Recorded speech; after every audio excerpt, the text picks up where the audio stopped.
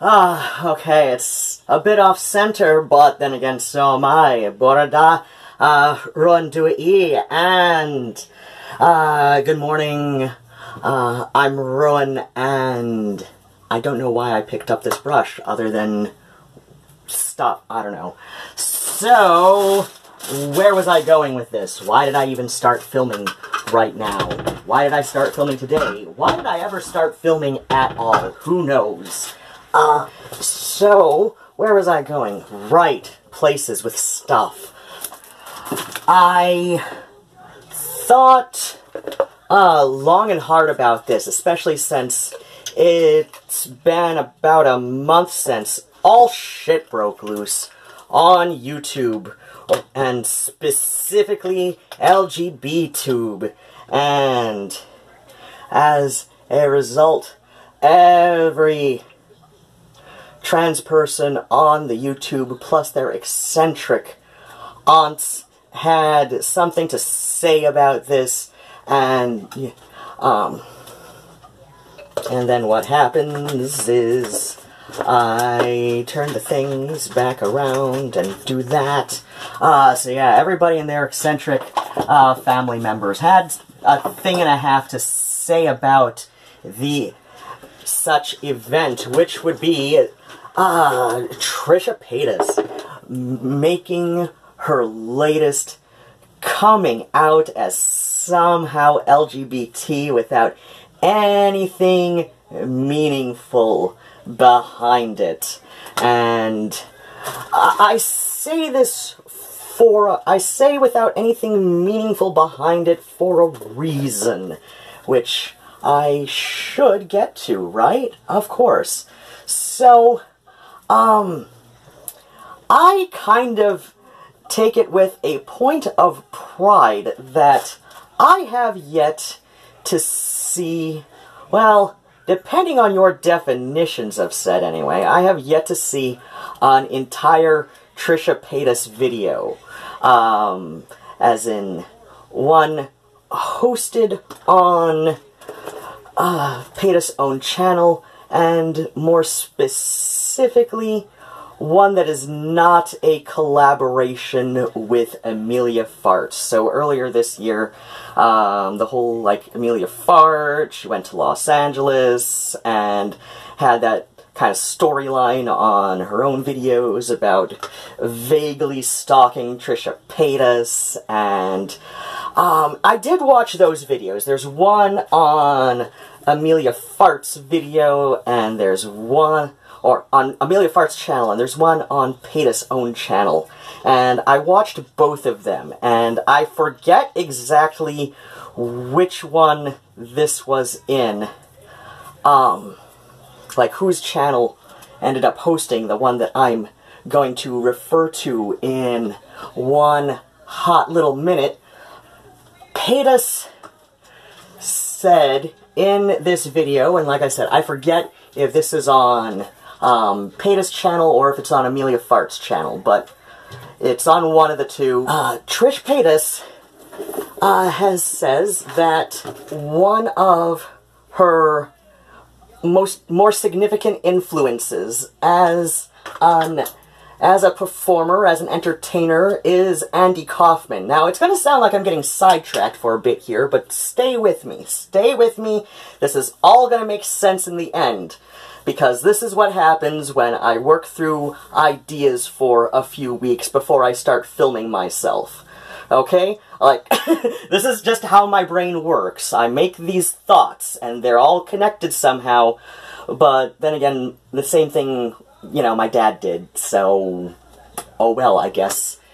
Insanity is hereditary. So, where was I going with this? Right.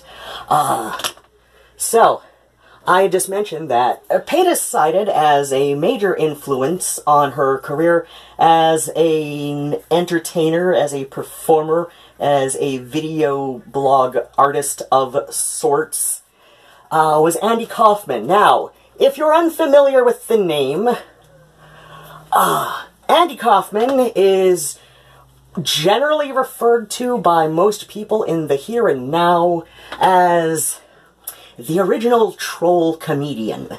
And this sort of does a discredit to a lot of what he did. And plus, it's kind of disrespectful to how the man even saw his own work as a performer. First off, the man preferred to be called simply an entertainer, but Wikipedia specifically refers to him as a performance artist, which is a lot, you know, even that is kind of vague. So, okay, many people about my age first heard of Andy Kaufman from either one of two ways. Either A, we were watching reruns of Taxi as kids. I didn't really, it was on reruns when I was a kid, but I don't know, for some reason, even though it wasn't at all, the comedy of Taxi was about on the same level as Night Court, which is still one of my favorite shows ever. But for some reason, I don't know, I got it in my head that, when I would see reruns happening, that my parents would not be okay if I was caught watching them, because for some reason, I devised the idea in my head that for some reason they would not be okay with it. Watching it as an adult now, I don't know where I got this idea, because I was the first time I remember specifically saying something about that, I think it was to my aunt, which would be the one I frequently forget to call, but I've been remembering lately. But yeah, so either we remember Andy Kaufman from a character he played on Taxi, and this character was loosely based on one of his theatrical performance characters. And I say theatrical performance because, you know, people like to, I don't know, regard the foreign man character as, a stand-up character, but, I don't know, it's not quite, you know, but yeah, Latka Gravas on Taxi was loosely based on one of Kaufman's characters, who Kaufman just referred to as Foreign Man. Or, we know of Andy Kaufman through, the Jim Carrey starring biopic Man on the Moon, which was named after the song by R.E.M. We may have also become familiar with Andy Kaufman through the song Man on the Moon by R.E.M., which you could say that counts for myself as well. I don't know. But yeah, I kind of, was aware of Taxi, and of course, the name Andy Kaufman I first recognized from the song, and then, of course, the Jim Carrey film came out some years later. But that's about, I don't know. Yeah, Andy Kaufman. Now, Andy Kaufman, like I said, he's often sort of, referred to just kind of vaguely as the original troll comedian, which is a bit of a disservice, because his performances, even went beyond simple stage performances, you know, at something scheduled at, a big theater, or open mic nights was, I think, where he first debuted Foreign Man, who became the basis for Latka Gravas on Taxi. But I digress. So, but a lot of Kaufman's performances I would consider sort of a prototype to these augmented reality games like Pokemongo, or the smartphone game Ingress, which Pokemongo is based on. The two games literally use the same maps. Pokemongo was developed along, you know, co-developed with the team that worked on Ingress. But I digress. So, and I would say, like I said, I would say Kaufman's performance style was, you know, probably best regarded as a prototype for this augmented reality sort of thing. Like, this was loosely based on real life, or at least people's real-life perceptions of things. And he would augment this, you know, what we understood of reality with these performances that included a degree of audience participation, even if you did not realize you were participating in the performance. Like, he said that one of his goals as an entertainer, as a performer, was that positively or negatively, he wanted the audience to walk away entertained, like that this thing had done something to their head, that this had somehow affected their evening. Like I said, for positive or for negative, this is what he wanted. If people had a negative reaction and walked out, that was just as good. If people had a positive reaction and stayed, not necessarily because they understood it, but possibly even because they weren't sure if they understood it. They didn't want to understand it, maybe even. But, you know, somehow they thought this was great for some reason. And, you know, the more mixed response he would get, the better he considered it. A lot of times, yes, he specifically wanted a significant portion of the audience to hate what he was doing, and to hate him for it. But because he knew there would always be somebody who would enjoy this. Like, well, you know, the Sacha Baron Cohen films, Borat, and, crap, the one that nobody knows as much as they know Borat. You know, that, like, specifically Borat, because a lot of people were kind of angry. Or maybe that was just, like, part of the, what's it called? Promotional material around it. Like, you know, saying that people were angry that they didn't know that this was, like, all, like, a troll of sorts. But yeah, like, think of that. Think of, like, Borat. Like, this was, like, Kaufman was doing this God damn, yeah. Baron Cohen's about... He's not that much older than me. Like, couple years? Something like that. So, yeah, like, Kaufman was doing Borat when Sacha Baron Cohen was, like, still in diapers, at the very least. I mean, at the most, anyway, for Cohen. But, where was I going? Right. I was going to the place with the things. So, I first really got into Andy Kaufman, through Laurie Anderson. This is going to sound really roundabout, and it sounds, and I'm sure it sounds just bonkers, like if you're aware of Laurie Anderson or something, but, if you're not, she's a musician. She's an avant-garde musician. She has invented a couple of musical instruments. I know she's classically trained on viola. I think she's also studied jazz discipline for viola as well. She's also singer-songwriter, composer. She is also known amongst some people as Lou Reed's widow. In fact, like, those two were so perfect together. Like, when Lou Reed died, first off, my thought went to, my immediate thoughts after I learned Lou Reed had died was, how is Laurie Anderson dealing with this? Like, how is she coping? And then I was really surprised to learn that they were married less than half the time I thought they were. Like, they were just that perfect together. Something about Lou Reed and Laurie Anderson just made so much sense to me. So, yeah.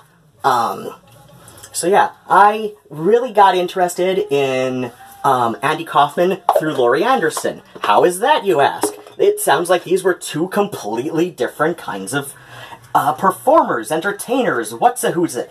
And, yes, you would be correct.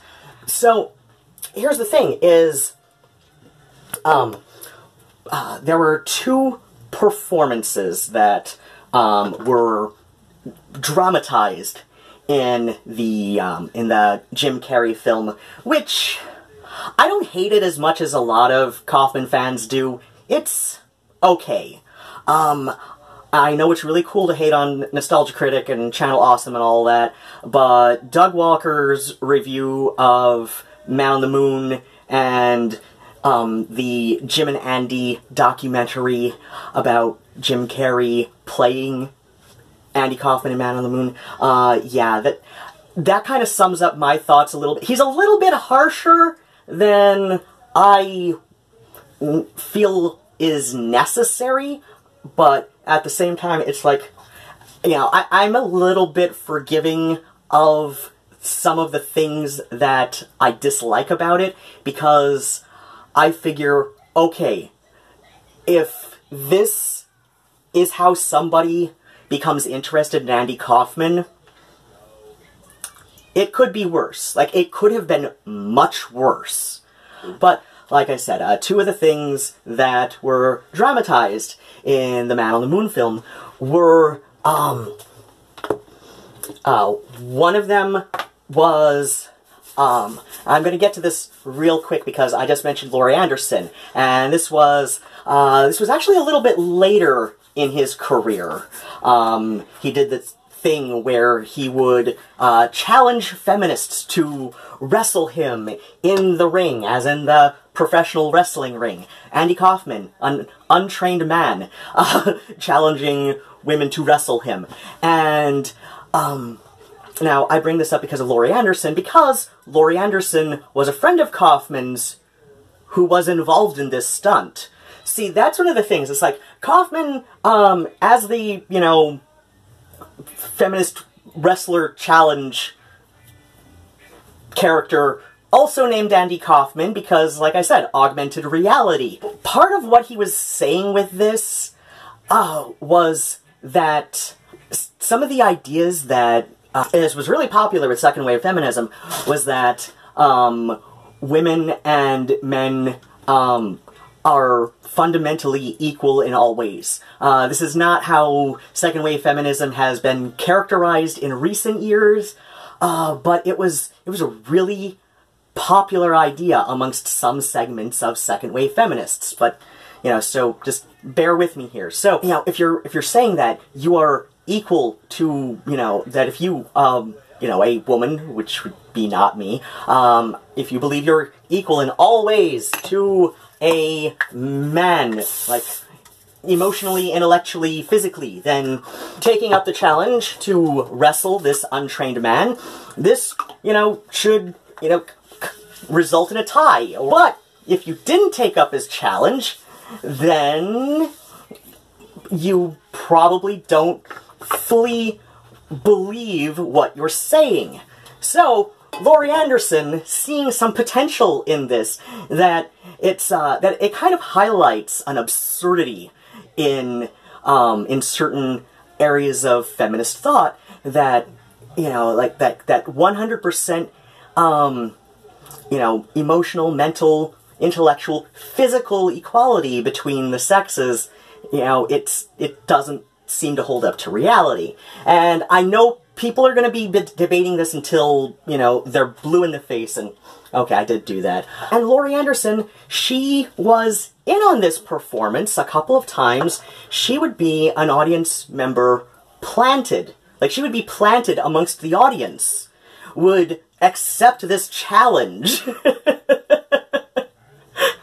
And of course, you know, once or twice, it was intentionally, it was intended that he would throw it. I think one time maybe, yeah, I think one time he threw it, but, you know, she tended to throw it, and, you know, let him maintain the upper hand in it. But still, it's like, this is so, when somebody who I respect enough that, you know, her spouse, who's the one that most people know about and respect so much more, if only because they've heard more of his work, you know, like, my first thought when Lou Reed died went to Laurie Anderson, so clearly, like, Laurie Anderson's work as a musician, as an artist, it just stands out so much to me. So I had to be like, okay, I'd seen parts of Man on the Moon, and, you know, it was like, it seemed like typical Jim Carrey fare,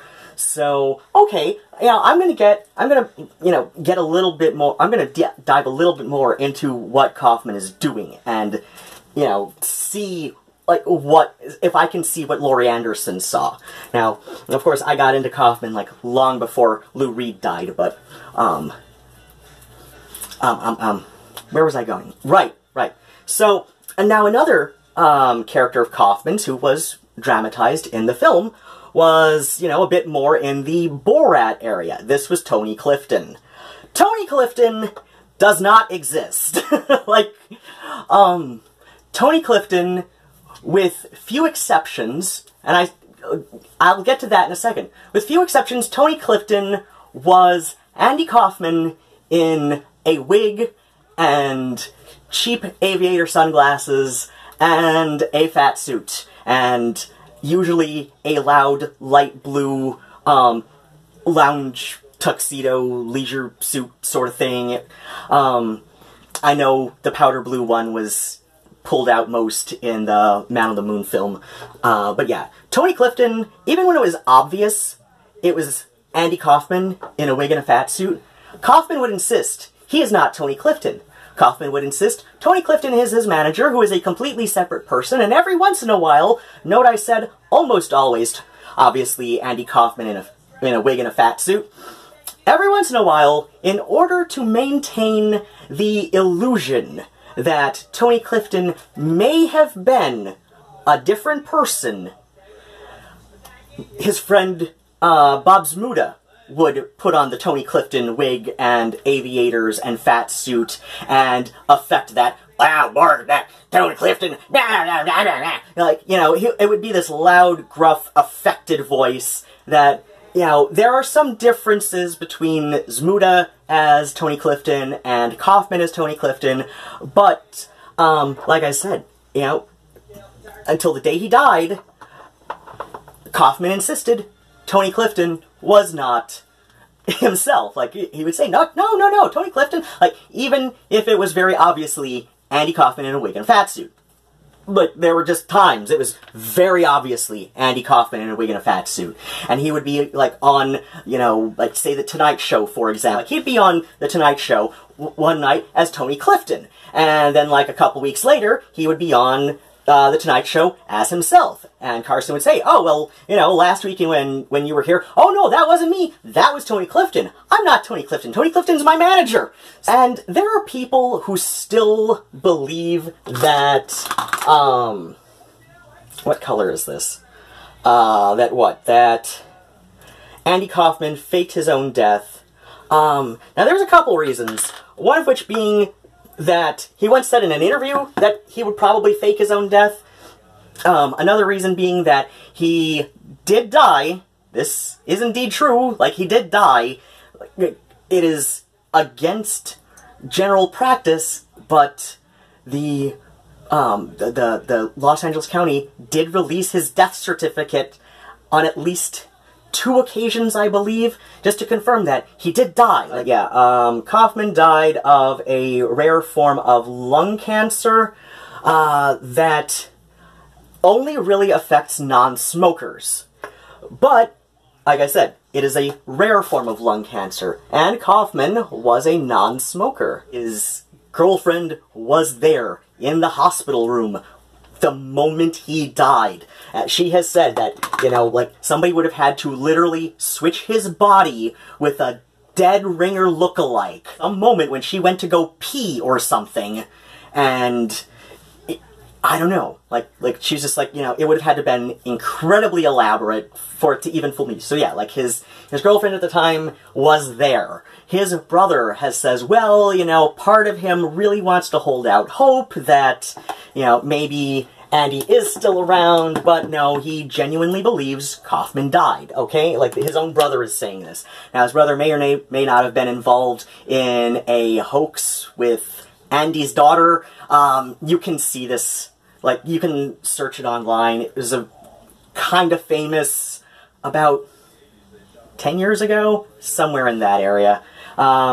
Wasn't all terribly long ago, I know that much. So, then what happens? Right, I was bringing up Tony Clifton, and I brought up Tony Clifton, and I was segued like that for a reason, and that is because, you know, like I said, there are people who still believe Kaufman faked his own death, and one of those reasons is most likely Bob Zmuda, because it usually was Zmuda who put on the Tony Clifton wig and aviators and fat suit when, you know, they wanted to prove it wasn't Andy. A year to the day after Andy Kaufman died, Bob Zmuda put on the Tony Clifton wig and fat suit, and in tribute to Andy, put on a Tony Clifton performance. Tony Clifton, the character, was, like I said, like Andy Kaufman's fictional manager, was also a washed-up, or would have been washed up if he had any talent at all, lounge singer who, you know, didn't really have talent. He was loud and boorish and brash and, you know, just like everything you're supposed to hate about the stereotype of, you know, like the Rat Pack scene. Like, he was kind of a, I hesitate to say parody, because parody implies some amount of respect, but the way that the Tony Clifton character lampooned the whole, like, Rat Pack sort of deal, it was kind of, like, mocking this. Like I said, I hesitate to say parody, and parody implies that, you know, there is some amount of respect behind. Now that I've clued everybody in, if they are not aware of Andy Kaufman before, now you have a rough idea of Andy Kaufman's life and career. Well, not too incredibly rough, because I went into some detail, like, you know, especially with, like, Tony Clifton thing, and actually, I, like, went into a bit of detail. But, you know, it's a truncated detail. Like, if you want to know far more, go to your local library, find a biography on Andy Kaufman. I think there's an actual real documentary, too. So, when Trisha Paytas says that one of her significant influences on her career as an entertainer is Andy Kaufman, this suddenly brings, you know, anything she says into question. And I'm really torn. Like, on one hand, I almost want to play devil's advocate. Like, playing devil's advocate does generally imply, at the very least imply, that one does not wholly, if at all, believe in the position one is taking in the conversation, but one is using various debating techniques to try and rationalize that position. Sometimes this is done for good. Sometimes this is done quite disingenuously. Paytas makes it really hard for me to play devil's advocate on this. And where's the thing I wanted? I don't know. Now, like I said, I have a fair amount of respect for Andy Kaufman's career as a performer. I mean, as a performer, as an entertainer, he was at least impressive enough to Laurie Anderson that she worked with him on a few occasions. But at the same time, even I was not completely sold on Andy Kaufman's death until, like I said, the whole, like, Andy's daughter hoax from up to 10 years ago. I was not completely sold that he had not faked his death until his record was released by the county coroner to dispel the hoax there. So when your whole career as a performer is based on holding up a mirror to some of the absurdities by immersing oneself in a character that is a parody of what people want to believe, right? So, like, Trisha Paytas, like, somebody somebody, I forget who exactly, I was watching this week, has, summed up Paytas. Oh, I think it was Creepshow Art. But yeah, somebody I was watching this week summed up Paytas' character as, you know, it's like the stereotype of the, you know, dumb blonde character turned up to 11. Like, she will say bonkers shit because it really does, like, highlight what people really want to believe about her. So when Paytas is, you know, claiming to be a gay trans man, the trans community, at least the more discussed trans activists in the here and now, say, you know, believe anybody who says that they are trans is indeed trans. But then we get into this weird area where we have Paytas, and who is not only, what is this one?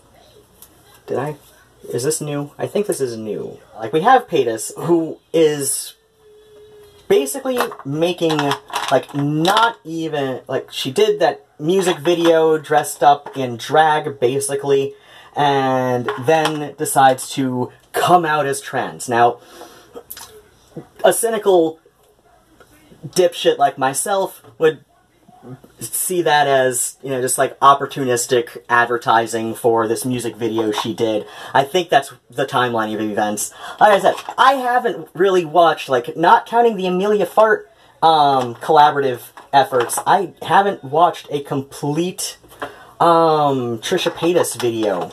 Like, I have watched her through other YouTubers, usually people making snarky comments, just because, like, what I have seen doesn't impress me enough to, you know, devote any amount of time to. I think I'm gonna go with this one. The trans community, or at least the some of the more prominent internet activism that we see lately, says that we are supposed to believe that anybody who says they are trans is trans. And Rose of Dawn, I watch her.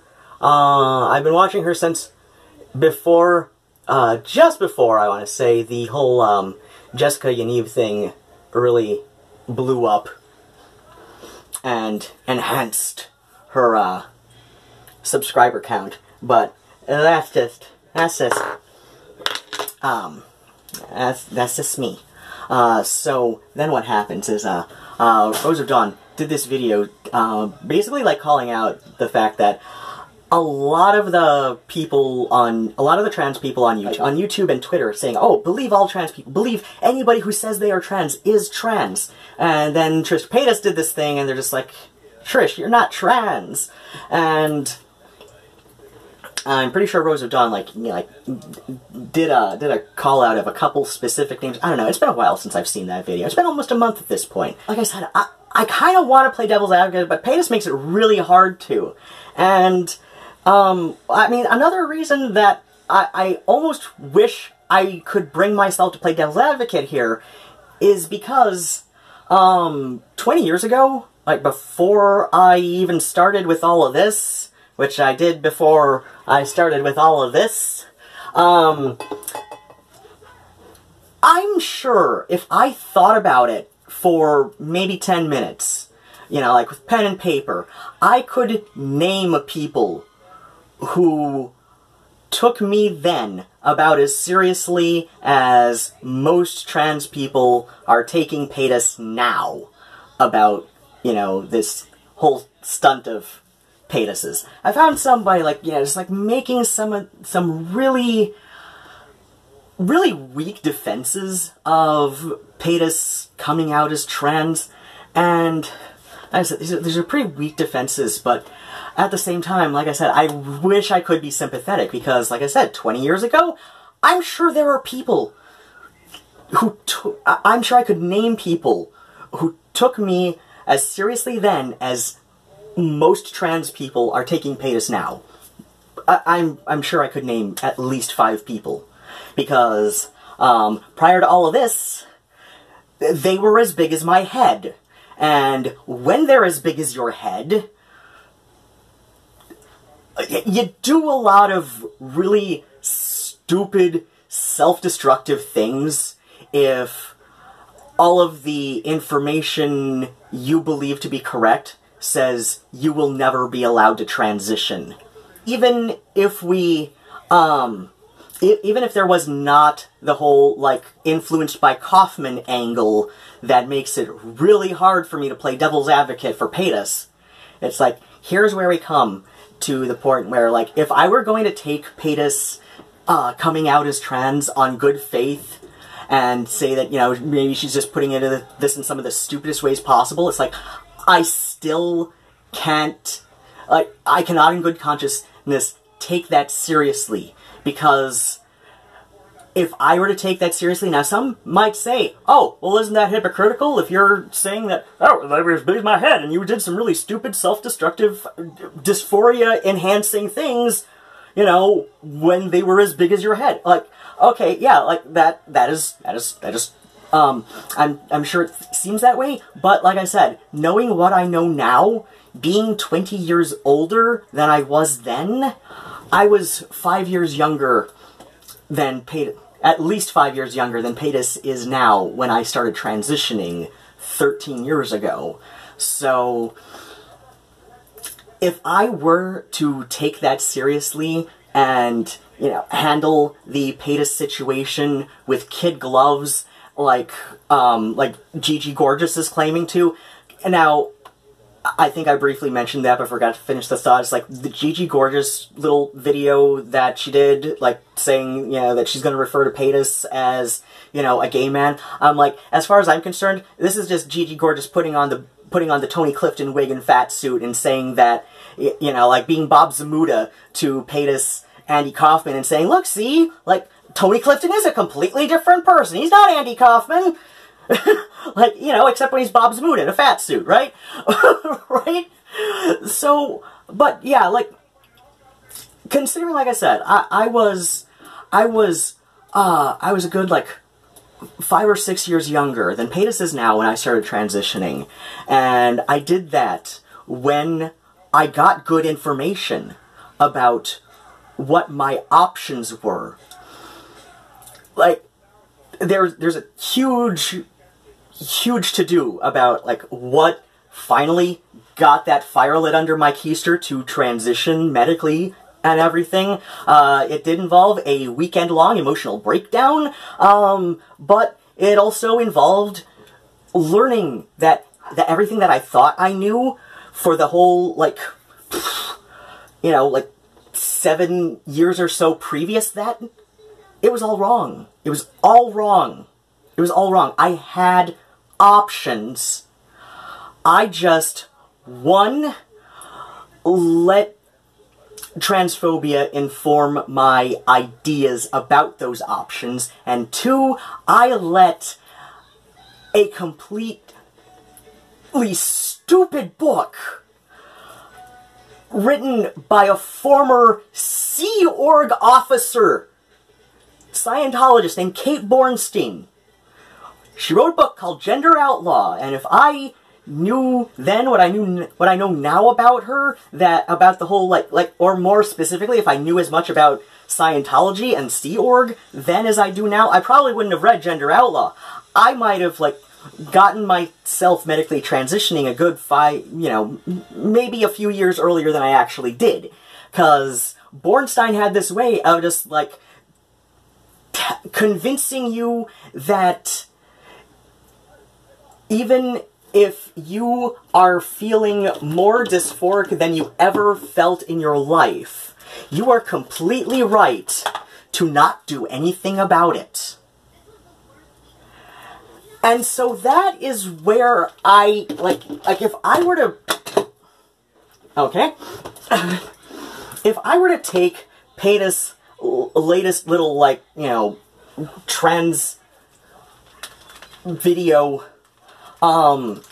at face value, if I were to take this in good faith and say, I believe her, I would not at all advocate handling this with kid gloves, especially now, especially with the breakthroughs just in access to trans care. Like, while the options were open to me before I knew they were, it was one of those deals where, because Medicare didn't officially cover it, like, you had to find doctors who were willing to engage in creative billing practices for the well-being of the patient, which did happen. It did happen. In fact, a few weeks before this surgery, I was on LiveJournal talking with a bunch of other trans guys, and somebody was saying that he was on Medicare, like I was then and still am now, and by everything he's looked at, there's no reason his HRT should have been covered, but it was. Right? Like, he had to pay, like, well, back then it was like $1.05, now it's like $1.30, you know, out of pocket for this. So, like I said, and this was before, this was at, oh god, yeah, so that was a few weeks before this, so that was at least 12, 13 years ago. And, trans, medical care has not been officially covered by Medicare or Medicaid, which is like the state, you know, level stuff, whereas Medicare is federal level. So it's like, this hasn't been officially covered by government, healthcare, until, like, I want to say 2013. I want to say 2013 was the first year this was officially covered.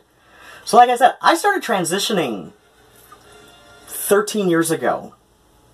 It was only officially covered 6 years ago.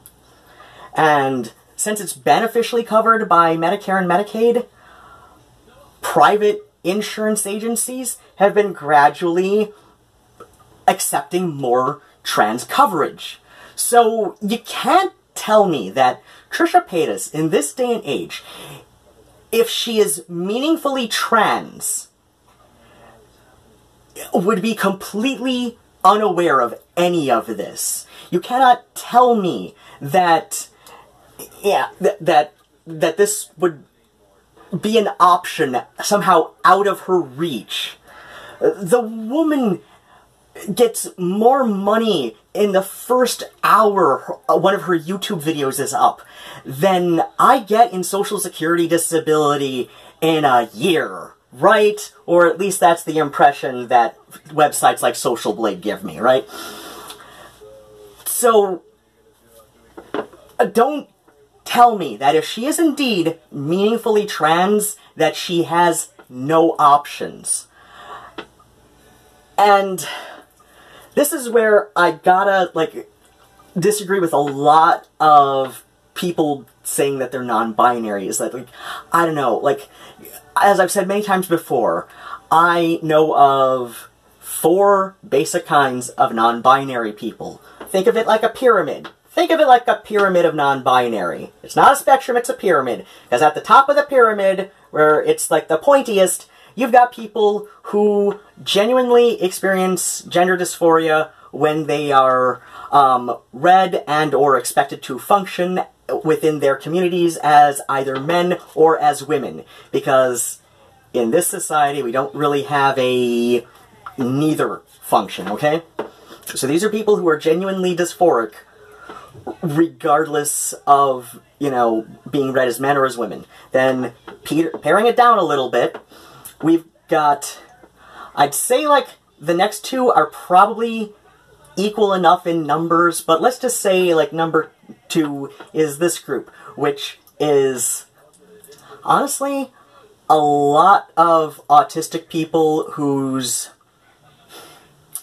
I'm trying to word this in the best way possible, but, like, due to neurodivergence, this is just the best language they have to communicate their gender, okay?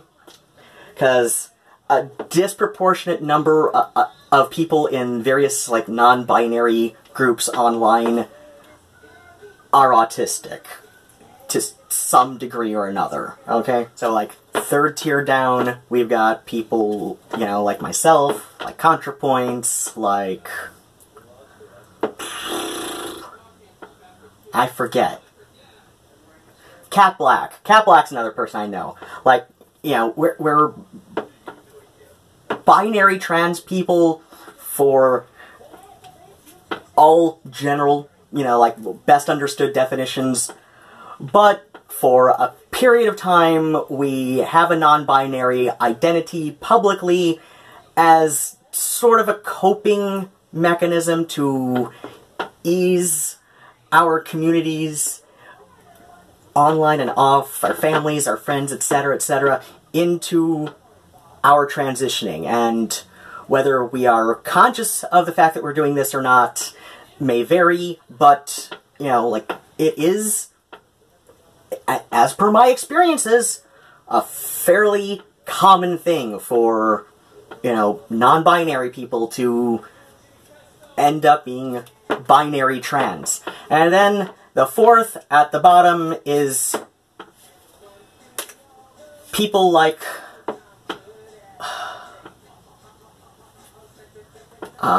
Joshua Tobia or whoever it is, like people who are just like basically like gender non-conforming cis, but think that's enough to give them leverage into the trans community.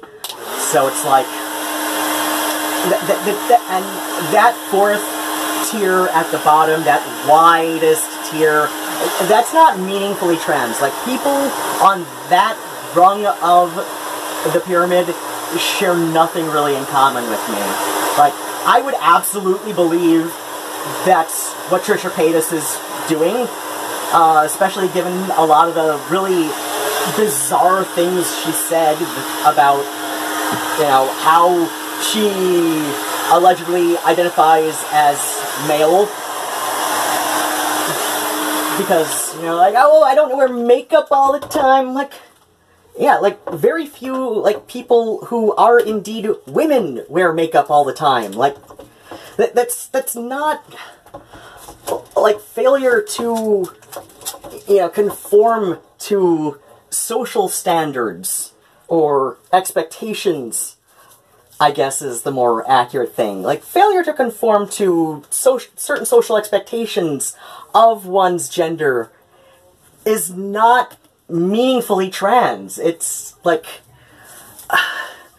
it's not the same thing. Like, I don't know I'm a man because, you know, I don't enjoy makeup. Like, obviously, I do. I enjoy it quite a bit, and I'm taking these out even though they're not dried because clearly I planned things very poorly.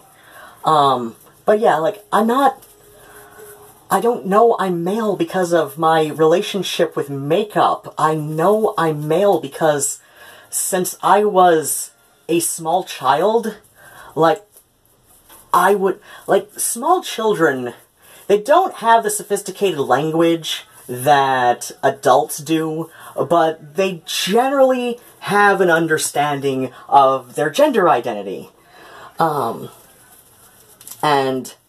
some kids do have a very fluid understanding of their gender identity, and that's fine. Some people just do, but it's like, your average kid has some understanding of their gender identity. Like I said, they don't say it, they don't have the most sophisticated language to explain it to others. But it's like, when I was like 4 and 5 years old, I would see Freddie Mercury in the Queen albums, like long-haired glam rock era Freddie Mercury, right?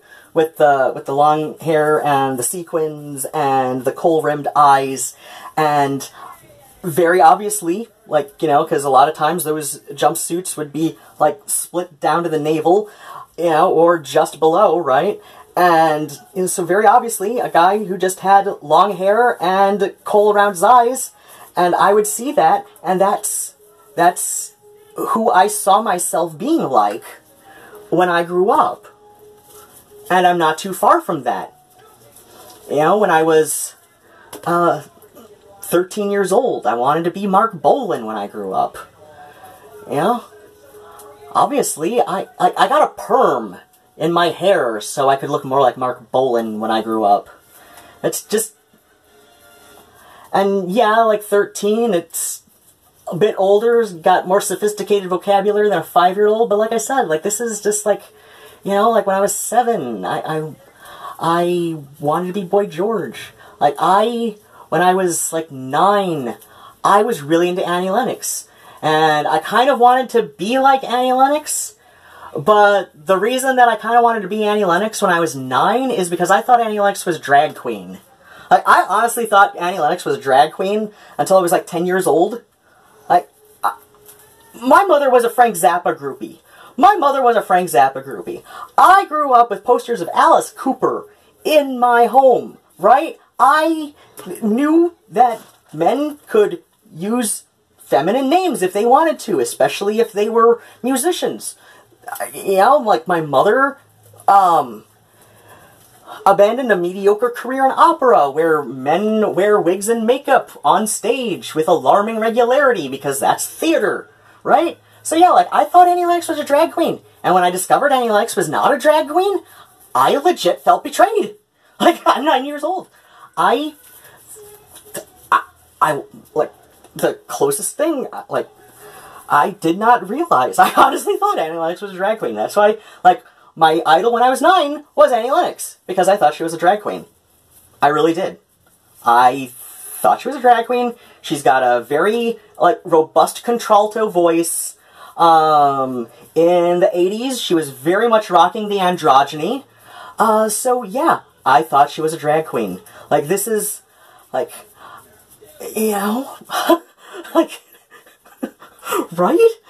Like, Freddie Mercury had a higher octave than Annie Lennox does. Like, ever did, right? So, yeah, so, like, that's how I knew I was a guy, like, when I was a little kid, is like, I would see myself, or elements of myself, and what I could be in adults who either were men, or adults who I thought were men. And I am going to do something completely different with my hair. So, yeah, like, when I see Paytas, or anybody, really, making videos like that, saying, of course I don't identify as a woman, I don't enjoy wearing makeup all the time, I often just wear slouchy jeans and Swiss cheese t-shirts. Yeah, because of all the holes and stuff. Yeah, and if you're actually wearing that on the regular, you probably don't think of such flowery language for it. But this is me we're talking about, right?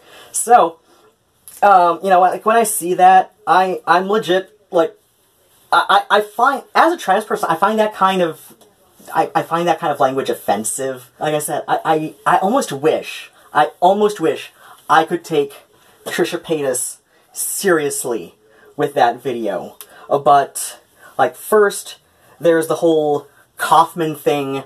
You know, she has indeed said that she is, you know, significantly influenced by Andy Kaufman regarding her career as a performer. And I'm sure somebody's gonna accuse me of blaming the victim, but, yeah, that's just a risk that you take when you cite Andy Kaufman as an influence on your career as a performer, is there will be people who cannot, in good conscience, take anything you say seriously.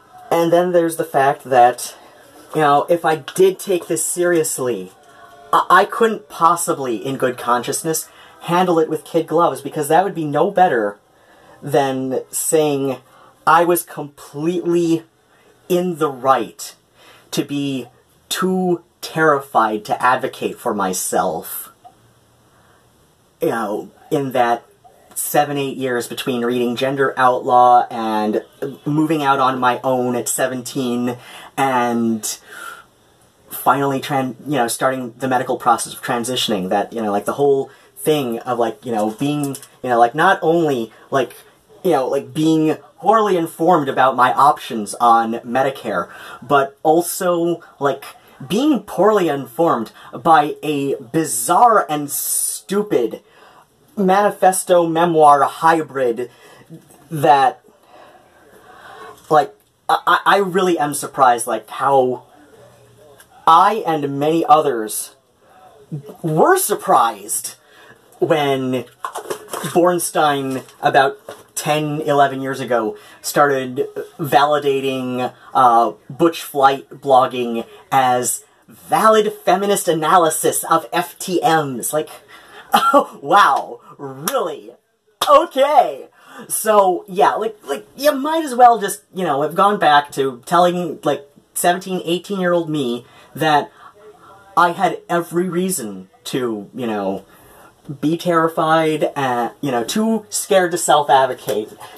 I had every reason to, like, think that transitioning medically was forever out of my grasp, and I should go forth and do all of those stupid, self-destructive things I ended up doing for about 7, 8 years before I finally did start transitioning, right? Like, like that alone is why I can't take that seriously. And if somebody wants to, like, if somebody who didn't take me seriously at all, like, 15 years ago on LiveJournal, like, okay, first off, I don't blame you, because I was being an idiot then. But secondly, it's like, if you want to call me a hypocrite, fine, be that way. Just like, there's a difference between somebody who is, like, being clearly hypocritical and somebody who has grown and learned better than what they previously knew. And what I know now is that I was wrong then. What I know now is that somebody really should have shaken me at least 3 or 4 years earlier than I ended up, being shaken by a very brisk series of events. So, like, yeah, sure, people can say what they want, but I know that I was completely in the wrong then on a lot of levels. And, yeah, and, like, I can't take Paytas' claims of being trans at all seriously, because everything she says in that video, or at least that I have seen from that video, it is not really meaningful to me. It is just so much of the same tired, sexist accusations that I see the likes of Julie Bindel leveraging at trans people, especially, like, trans women, because, trans men are kind of off that kind of radar until we can be used in leverage for whatever point they're trying to make. But it's like, it's so superficial. It is so superficial that, like, I was able to articulate my gender identity in much better ways when I was half Paytas' age than she did in that video. Like, so, like, when I was, like, 16 years old, I was able to articulate that, yes, I identify as male. No, it's got nothing to do with, like, the clothes I like or the interests I have. It has to do with the kind of person I've always seen myself growing up to being. And because that person because that person here conflicts with what people were seeing here, that was what, led to a lot of gender dysphoria. And one of these days I'm going to do a video on what exactly gender dysphoria is and how it can manifest, because I think a lot of people who claim to be non-dysphoric genuinely don't understand what it is, and a lot of them, though not all, do experience gender dysphoria. Yeah, these are, the reasons I just cannot take it seriously when she says this. Because I just know better. And it's like I said, I understand if people, 15, 20 years ago weren't taking me seriously when I said that. I completely understand. I completely understand. I now would not have taken me seriously then. And, like I said, I would have said the same things I said just now, that, if I were to take such claims in good faith, it would be with the adage that somebody's gotta shake some sense into them to,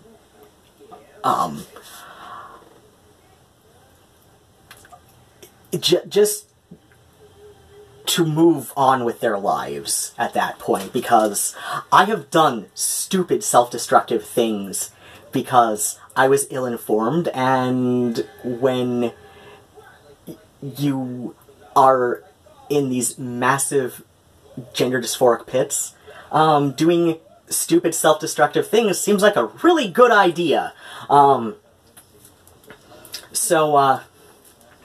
Yeah, I guess that's all I really have to say. I'm probably gonna edit this down a whole lot if I don't just end up reshooting the whole thing. So with that, I'm gonna go put some clothes on. I'm gonna go out to the little annual fall formal thing that we do at Tenetco approximately every October, or not October, it's November. It's November. And I said that 3 times, so that makes it Chook, right? Yes. Okay, as always, wear your sunscreen, otherwise take care of yourselves. As always, there's some little thumbnail icons in the little thing below the video that's playing, or maybe, your video is playing on the TV, does with me on my little Roku thing to stream stuff to the TV. So you gotta, pull up your smartphone and be like, derp, derp, derp, hit the thumb.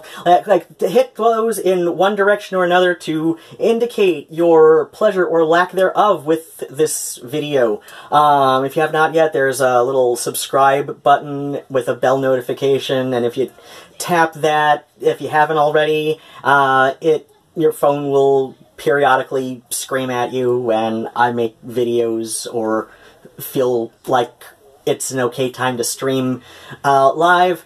And as always, if you have more dollars than cents, I've got a PayPal tip jar in the description box below. I've also got Patreon, and I've got some music out, and I really gotta figure out, what the holdup is on this Mystic Fragments Records compilation. And if you are one of the half dozen or so annoyed people about orders that you have made through my web shop, I had a stream last night, or at least last night relative to when I filmed, not when I post, but yeah, I had a recent stream wherein I, just, came clean that, I can barely use my hands lately, so I've, yeah, I drop things a lot. Today is, the first day in a while I've been able to put on lipstick, okay? So, yeah, as always, bats and kisses, and take care of yourselves, as I said earlier, and goodbye!